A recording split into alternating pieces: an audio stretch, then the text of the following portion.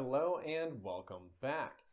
Today's question is from Sydney in Springfield, and Sydney asks, my girlfriend recently pointed out that I don't ejaculate after I orgasm.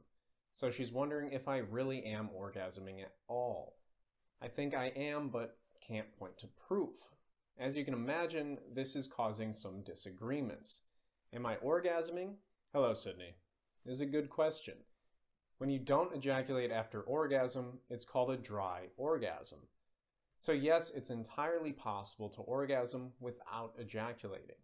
There's also a fairly common condition called aspermia, or retrograde ejaculation, where semen can go backwards into the bladder instead of being expelled out. About 1% of men have aspermia, and it's caused by a host of different things.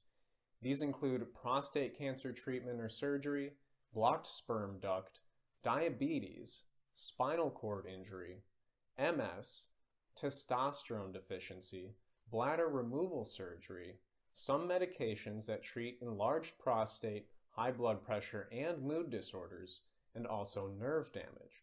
If you think you may have aspermia, try masturbating to see if anything is coming out. If you aren't ejaculating, make an appointment to see your doctor for a diagnosis.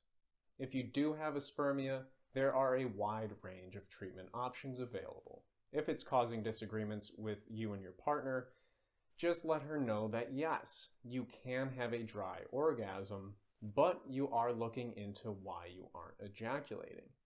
While we're on the topic of sexual performance, you should know that proper care is essential to maintaining a healthy penis. And all men should make a point of having a penile care routine, which includes nourishing the below-the-belt area with a penile health cream such as Man One Man Oil. Daily application brings benefits such as softer, smoother skin, elimination of flaking and peeling, and increased sensitivity.